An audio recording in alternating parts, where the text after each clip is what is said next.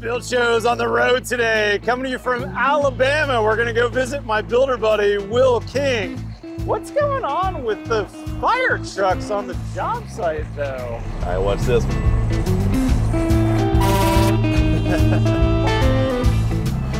Oh man. Will! What are you doing? Oh my gosh! Nearly had a heart attack. What are you doing? This is not your work truck. It's not, but it used to be.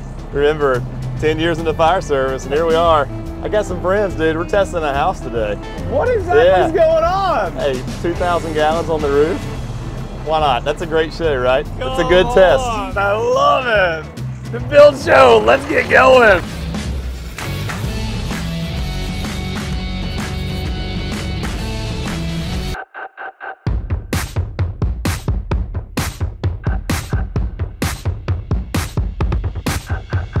All right, guys, the Build Show from the high lift at Will's job. Will, what have you set up for us today, man? This is awesome. It's wild, dude. We've got 2 fire trucks behind us. We got a 75-foot aerial truck here. We also have a 1,500-gallon tanker feeding it. And so up in the air here is our master stream. You can see the fireman here behind me, but we're gonna test it, man. We're about to dump. When we turn this nozzle on, we're gonna empty the tanker, all 1,500 gallons on this roof, and see what it does. I love it. So this is a sealed roof assembly, part of the Fortified program, where the idea is, you know, if we're in a zone where a hurricane or a tornado hits, it's gonna peel off your roof, especially with an asphalt shingle roof. So underneath that, it's really important to have a sealed roof deck. That's right. And the difference between a sealed and non-sealed roof is probably the difference between a total loss on the house with massive amounts of water, and this roof that's sealed will have some nail holes maybe that are unsealed if the roof peels off, but we're not going to get nearly the amount of water we would had we not done that. And what you can't see underneath here is that when Will's crew put the zip system roof down, they taped all the seams, and then they went off on top of that in the more vulnerable areas have the peel and stick underlayment, but the whole roof doesn't have that. That's right. We're gonna go into the details a little bit, but I say we dump some water on this. I'm ready, man. Let's dump it. You ready? All right, let's go. All right, let's go.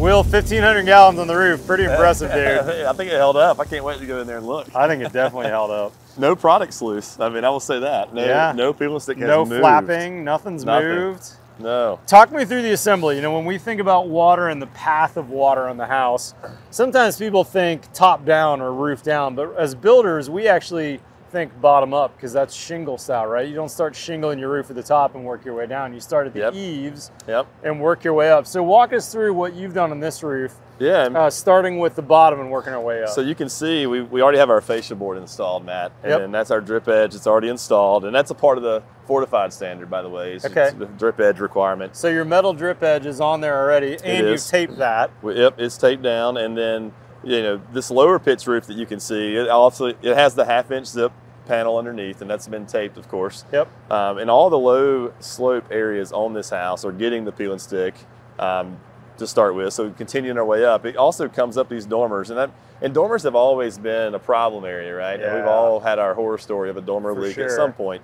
and then you learn how to do it the right way. But so you can see the peel and stick wraps up the face of the dormer and up the side too. We went ahead and cut a piece and ripped it all the way up the side of that dormer. And then terminated it with zip tape onto the sidewall there. And I'd also point out that where the pitch changes, right? You've got, I don't know, is that a 212 down there or a 312 maybe? Where that changes to this higher 16, pitch. 12, yeah. Holy cow, yeah, 16, 12. Yep. Remind me not to ever walk on that. I would be peeing my pants. So where that pitch change happens, you've also got your zip system peel and stick underlayment up the face of that on that pitch change. so that any transition there is going to be nice and waterproof. And then that's also going to act as an ice and water shield too on the occasional ice day you might get. And it happens here in Alabama. And I've had a leak last year actually on a project that we had a huge snow and ice, and it collected on a low pitch roof at a transition in a valley. There you go. And so lesson learned. And in fact, we may even add more peel and stick on the sides of that valley where it terminates into this low pitch, just so that won't happen to us again in the future. But and then these dormers, Matt, you can tell they're actually a little bit curved, right? Oh, yeah, you got a curve on that. It's kind of a weird design, you know, as far as water, you know, you're kind of going down and back up. So we decided just for a belt and suspenders approach, just to go ahead and put that peel and stick on. That's right. All 4 of these dormers across here. So. And then I also want to point out, Will, where your peel and stick iron limit goes onto your horizontal, or pardon me, your vertical surface rather, where you're probably going to have some kind of siding. You've taped that with some zip tape. That's right. So you've got 2 different products on there. The peel and stick underlayment is a rubberized asphalt adhesive, and that works great. But even better is that acrylic tape, and they work with slightly different chemistry and slightly different weather. So now you've transitioned with that peel and stick, or pardon me, with the Huber flashing tape on there, which is the acrylic. No fish mouthing, nothing's going to get unstuck. That's going to stick perfectly, and you get to roll that down to wet that adhesive and get that pressure-sensitive adhesive. And terminating that on a vertical wall is in the install manual for the peel and stick, so it's important to point that out. But I'll tell you, that's a great way to talk about cold weather installation of peel and stick. And you know, we are in Alabama, but it does get cold here, believe it or not. I know everybody thinks we're just hot all the time, but yesterday it was in 30s, 40s, and so sometimes peel and stick gets a little hard to work with in cold temps, and so actually some of these dormers we had to nail it. We had to put tack strips in the top maybe 3 inches of it, and then shingle the next piece of peel and stick. And you can also use the zip tape to terminate it. So in your colder zones, or working with this in the winter, is something that people need to remember when using peel and stick. It's totally compatible with Huber's flashing tape, the 4-inch panel tape, but not liquid flash. And a little pro tip that I'd point out for the viewers too, where he transitions from roof to wall right there. You see he's got it nice and tight in the corner. There's no waviness in there. There's not a big bubble. They've got it nice and tight into the corner. That way everything when they come in will fit nicely.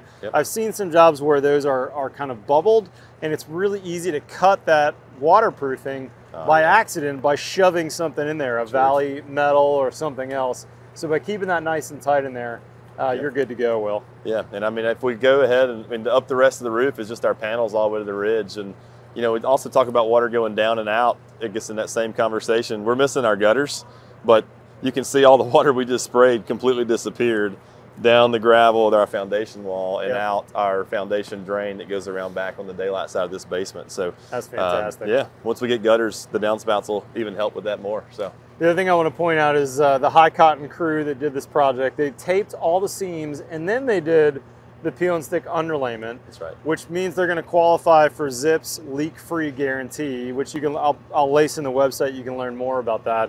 But that's just another peace of mind for his homeowners in the future, that this house is not going to have issues. That's right. Yeah, I mean, it's just on the areas that you use it. You know, you can do it a whole roof in peel and stick and do the guarantee on the whole roof, or you can just do it in the, I guess, critical areas, and you still get that guarantee for your roof. Yep.